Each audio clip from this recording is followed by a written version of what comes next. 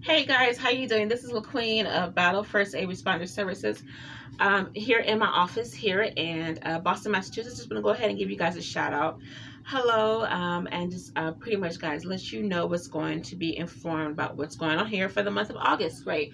Okay, so August the 17th to the 20th is going to be the Democratic National Convention. Now, again, it's going to be in Milwaukee. Everything is virtual with the DNC as well as with the Republican National Convention, but there's still going to be events going on in Milwaukee. I'm just trying to figure out around the city. It's going to be probably a little bit under 500 people at the convention. There's still going to be speakers at the events.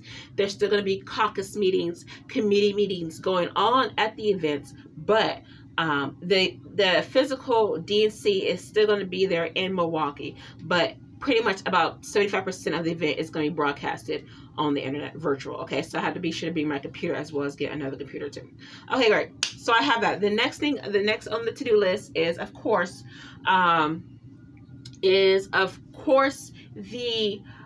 Republican National Convention. Okay, so the Republican National Convention is August the 24th through the 27th in Charlotte, North Carolina. Now, Trump and his administration did move it to they would have the first day in Charlotte and then the second day in Pensacola, Florida. But unfortunately, because of COVID, because of the rise of COVID in Florida, they decided to go ahead and bring it back up here to Charlotte. So the whole weeks of events is going to be in Charlotte, North Carolina. So I will be also there helping out the Republican National Committee and around the city. There's going to be committee meetings. There's going to be delegations. There's going to be about 300 delegates at both the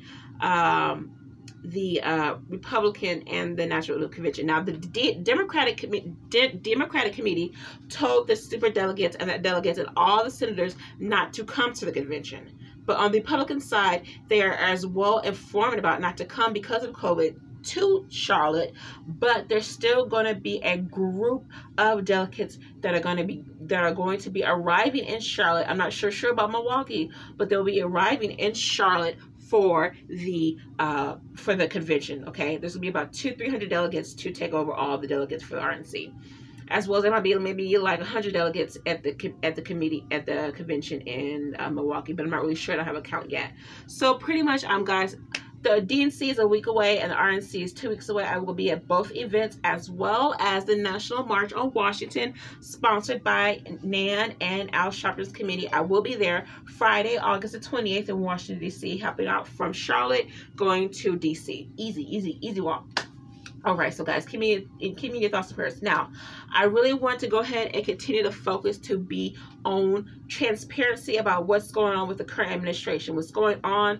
Again, I do have my spiritual talks as well as my physical talks and pretty much my COVID research webinars, all that. I've been a little bit behind on my Eventbrite webinars. I really do apologize about that to you, YouTube, and to all my family and support people and my volunteers. I really do apologize, but I'm trying to get some help. I'm really trying to get some help, some PAs, staff, ASAP. Okay, so the main focus is, of course, COVID recovery. Okay, now cities like Boston, New York, Chicago, not Los Angeles, not anything west or south. Right now, everything on the East Coast is pretty much, get a map. I got 5 maps. Okay, I pretty much got 5 maps. I'm here in my office. I'm standing. I've got so much junk. Let me see if I can get a better view. Okay, that's a better view. You guys want to come to my office? I still need a lot of help. I'm still getting it together, and I was gonna buy another thing today. Okay, it is a hot mess. Okay, literally. Okay, so bear with me, guys. Okay, the main issue with COVID recovery right now is, as you notice, COVID started 2020. It started about January, February. It really kind of fell off a little bit, but really the flu season It was originally the start of the flu season. On the start of the flu season, which is regularly around July, August, September, October, that is the beginning of the flu season, the regular flu season. But this year's flu season went a little bit out of control, okay? Now, as you guys know, in my other talks, in my Facebook and Twitter and all that talks, I talk about the spiritual aspect of witchcraft, which is great. But at the same time, though, we have to relate it to science and relate it to regular science and the regular natural rhythms of life. Now, the regular flu season starts between September and August, September, October. Okay, which is common sense. It's great. It's common sense. So the regular flu season this past year in 2019 started in August, September. Okay, it really came about on the East Coast. It really hit, okay, New York, Maine. Okay, it really hit the big cities on the East Coast first because that is where, and then it also hit LA too. Okay, because Wuhan, China is east. It's far east. Okay, far east. Okay, Wuhan, China. And then if you make I'm gonna get that globe today. If you make a map of the world, then it goes if you turn the world around from China, make a map of the globe, guess who's next? Guess who's coming to China? Okay, you have the western coast of the United States. Okay, so the major big cities got hit by the coronavirus. New York, Boston, Philadelphia, all parts of upstate New York got hit fast. Upstate New York and New York City got hit faster, but it mainly happened in upstate New York. Canada also got hit. Quebec and Ottawa got hit first, and then it transferred. Really, it got from Wuhan to India. Then from India to Europe, and that's how usually the flu spreads. It spreads from east to west. Okay.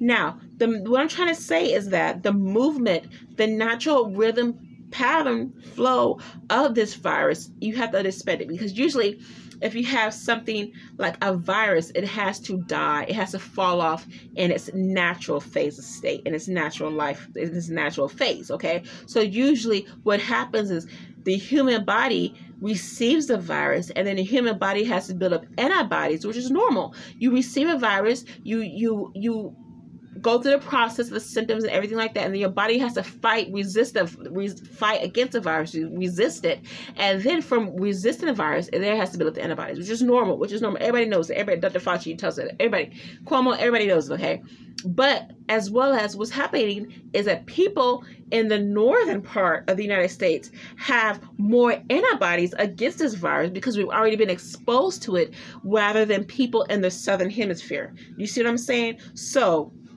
people in the southern hemisphere are now getting the symptoms of the COVID virus, rather than people from people that in the north have already been exposed to it and have already recovered out of the symptoms of it. You see what I'm saying? So it's very important that as this virus progresses, what's going on down south now is spreading further south. Now it's becoming more mainstream and a little bit out of control.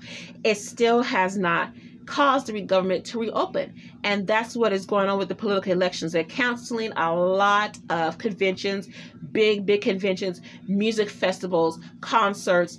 The basketball season is now starting again, which is good, but they're still not letting back a lot of large-scale events. A lot of churches are not still open, as well as libraries. Libraries and public facilities are still not open. So that is another issue that needs to be addressed. Now, okay, understand. There's more population of people in the northern hemisphere of the United States.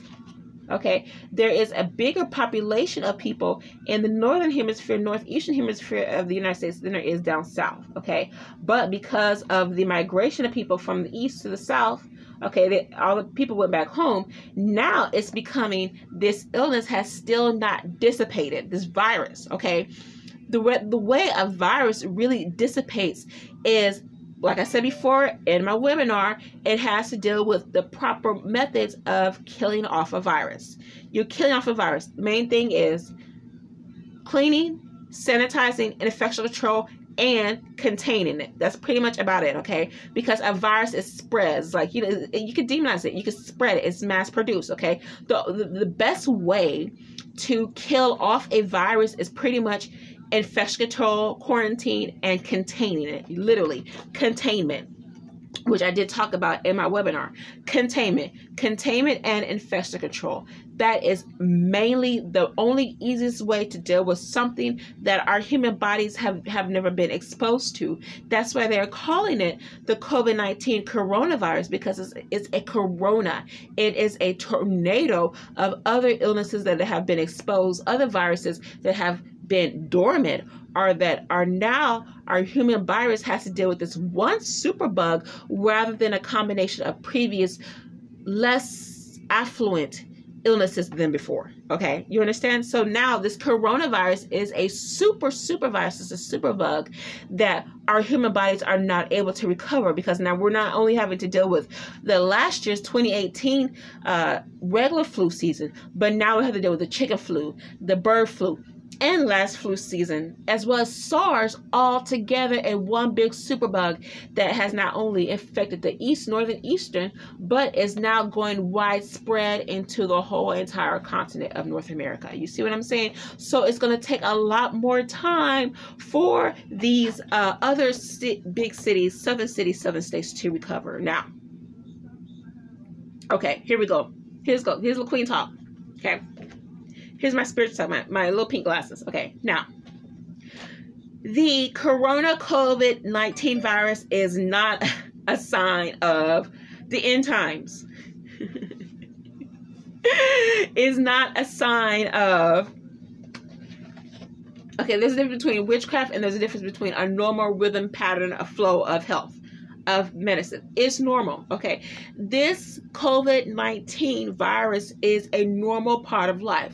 What this COVID-19 virus is telling us that science is developing into more new ways. And so what happened is that the lab technicians in Wuhan, China, tried to contain this super virus, okay? Because usually the flu season, the flu bug gets worse and worse every single year. It gets worse and worse every single flu season, every single 6 months, every single 3 to 6 months. It gets worse. It's getting stronger and stronger. So what these lab technologists in China were trying to do, where they were trying to figure out a way to do research on the flu bug as well as to contain it. And they tried to contain it as much as they could in China. But you know, China is a country of 2 billion people. And it's hard to contain a virus in a country of 2 or 3 billion people, especially those in the far out suburbs area, okay? So what has to happen is that now it's pretty much cleared out in China and cleared out in parts of Europe. And Europe is pretty much putting barricades on letting American tourists into Europe, okay? Now I'm talking even London, even Paris, even Germany, they are actually putting blockades and not allowing American tourists to come into their borders, okay, which is really sad for tourism. But they have to figure out a way to contain the virus, okay? Now, that's Europe, that's China, that's India, that's different. What happens if it's in America, it is still worldwide transmission spread. The transmission is able to be spread worldwide, which means if it's already in America, it still has the opportunity to go right back to Europe, to go right back to China, and start all over again. Okay? Start the cycle will start all over again. So here's where it comes in. We have to develop more research and figure out who has the symptoms. What are the symptoms showing? Are these new symptoms? Are they the same symptoms as everybody else? Do people in the northeastern coast of the part of the United States have the same symptoms as people in Florida and Texas and Atlanta? Do you know what I'm saying? Do people share the same symptoms? Is the strain different? Is the flu strain stronger in New York and Boston and Chicago, or is it weaker now in New York, or is it stronger in Miami? It just depends, and that's what happens usually. That's what happened when the Spanish flu of 1918 hit. It was weaker in the cities that it was already exposed to and stronger in the new cities. Okay, so it killed more people on the end of its course. See how that works?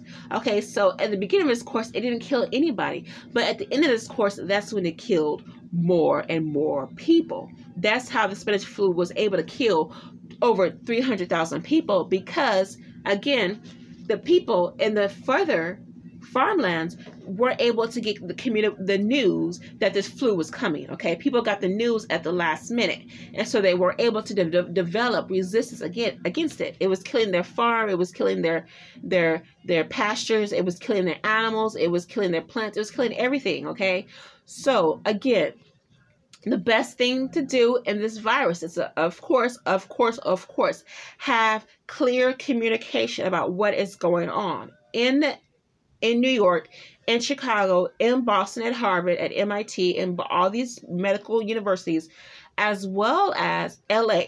LA is another issue, okay? Governor Newsom's going through what's going on in LA, as well as what's going on in Cuomo, what's going on in Texas, Abbott. You've got to develop a way of clear communication beyond witchcraft and the rise of witchcraft and the rise of spirituality. A lot of churches are still not open, which is, causing a lot of people to lose faith. It's also causing it's causing depression, because people are not able to find a release to get out of their spiritual hunger. They're not able to find a release to get away from being cumped up. You know what I'm saying? Okay, they deal with a lot of anxiety, deal with a lot of depression issues from being cumped up in the house all the time. This the natural progressive rhythm of life. Okay, it's natural. That is natural. Okay, now the main thing is you have to deal with infection control, containment, as well as make sure that there is communication. Seriously, clear communication between medical districts, between hospitals, between doctors, between scientists, between every single official that is involved in this crisis. You have to have communication. Seriously, on top, all these protests right now, what's going on in the election is great. It's great. Witchcraft, you have a lot of hate groups still in the vicinity. We'll deal with that on another issue. The economy, unemployment is at its highest. You'll deal with that on another issue. Mental health, suicide, depression is getting stronger. We'll deal with that on another issue. But the main important thing right now that the officials need to focus on at these conventions, Republican National Convention, the Democratic National Convention, as well as the current upcoming debates in August, September, October, and eventually Super Tuesday, they have to make sure that they have clear communication between both sides. Seriously. You've got to have clear communication on both sides. That is the best way to do it. If your side says no and the other party says yes, you've got to make it clear. We say no, that's a no. The party says yes, no. We say no, and we mean a no. It has to be a clear, confined communication goal. That is it. Seriously, okay? One side is exposed to this every single day, so that's what they're going to be exposed to. Do you know what I'm saying? You have different methods, different ways of communication, okay? That's what it is, okay? That's what it is, but you still have to develop different methods in order to get out what needs to be cleared out. Do you understand what I'm talking about, okay? So, clear communication between every single media outlet as well as all government officials. It has to be clear communications. I'm so glad for the press conferences between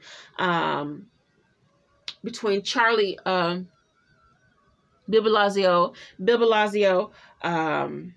Boston's governor, Massachusetts governor.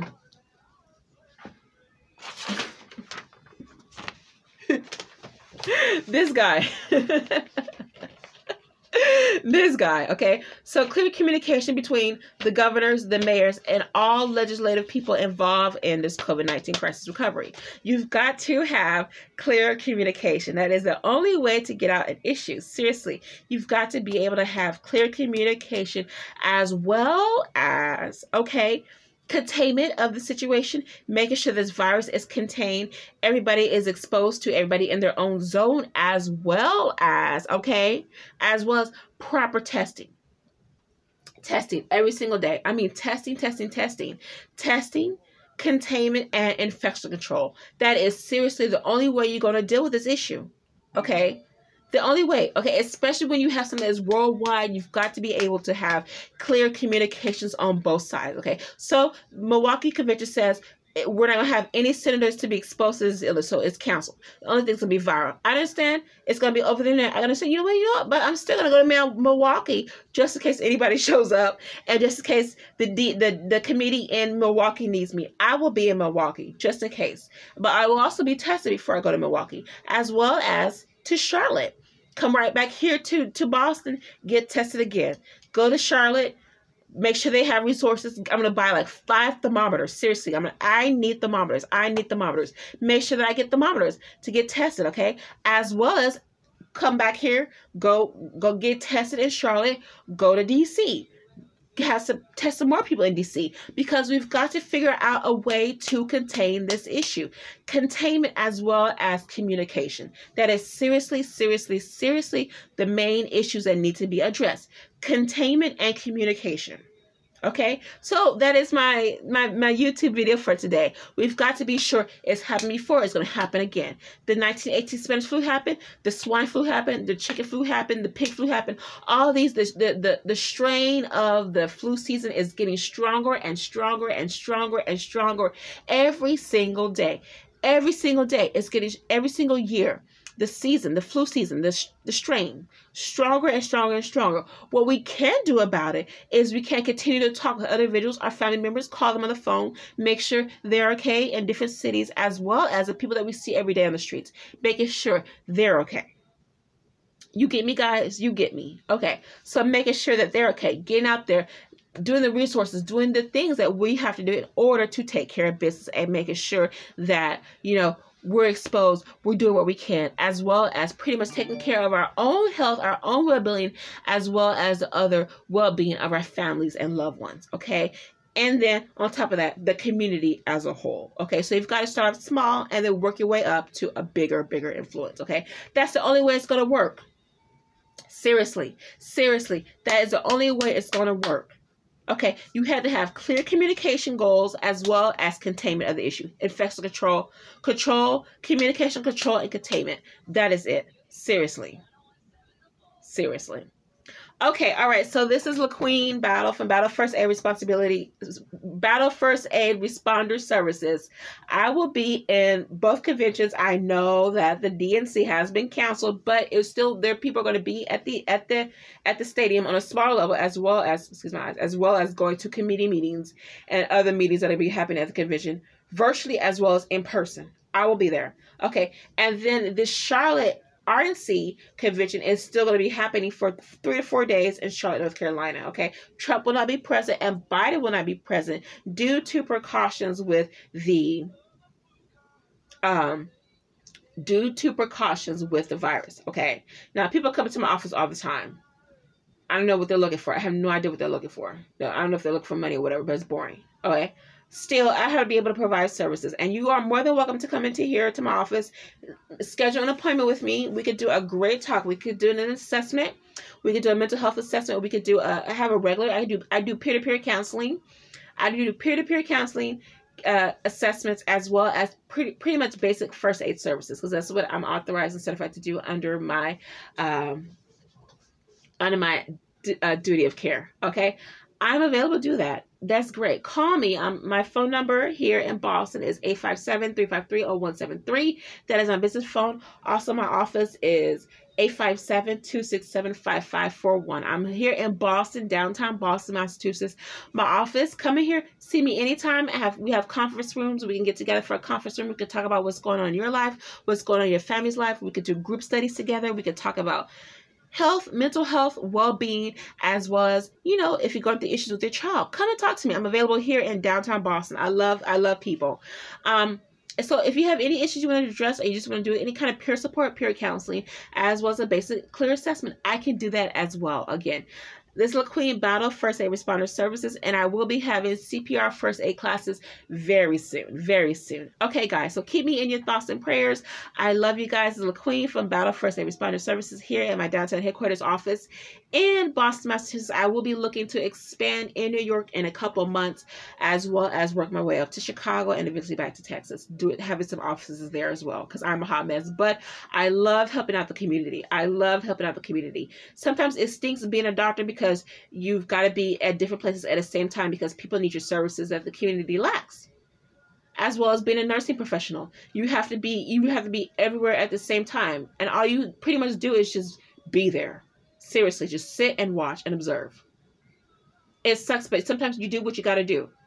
Seriously, most of the time, all doctors and nurses do is just observe. Literally, a nurse's job is just to nurse, just to observe you, check on you, and that's it. That's a nurse. That's a nurse. Just to observe and check on you. Pretty much. That's just how it is, as well as a doctor. Check on you, making sure you're doing okay. Regular assessments, regular appointments. Okay, it's normal. Life is normal. Okay, still we've got to continue the progress and continue our goals. Okay, I need these glasses. I am looking for some more glasses. I have this stigmatism in this eye a little bit. Okay, so guys, this is Laqueen Battle. Come and see me in my office. My business phone number again is 857-267. 5541. Also, you can reach me at 857-353-0173. Okay, guys, please continue to keep me in your thoughts and prayers. We all need a little help at the same time. Okay, again, one more time, it's all about three main important issues dealing with COVID recovery. It's getting worse right now down south. That means even though you have been exposed to it and recover it on the East Coast in New York, Chicago, Boston, Philly, even though your city may have got it, now it's going down south, which means what? Which means it's going to start killing more and more people than it killed up north. So we have to be a lot more cautious, because Dr. Fauci is really not addressing the concern that, okay, we've already had 300,000 people die worldwide. What are we going to do now? Okay.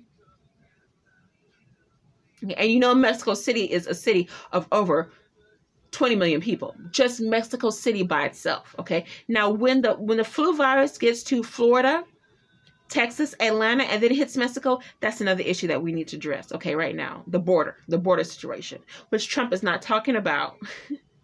He's not talking about the border situation between Mexico and the United States. The Canadian border is closed to American tourists, but between Mexico and the United States, he needs to keep that border open. He needs to keep that trade open. That's what he's talking about, Goya. But once that COVID virus hits Mexico, that is going to be another issue by itself. So we've got to keep, again, one more time, we've got to keep communication valves open as much as we can possible. Keep the communication open. Keep it open as much as possible as you can. Seriously. You come to my office, my doors are always open, literally. Okay, but I know what they're looking for. But you've got to keep communication open, okay? Communication, control, and containment. That is the main issue that needs to be addressed. Seriously. Communication, control, and containment. That is pretty much about it. Okay? All right. Again, I love you guys. Laqueen, Certified Medical Assistant, Community Health, and Certified Adult and Pediatric Aid. I love you guys. Keep me in your thoughts and prayers. Bye.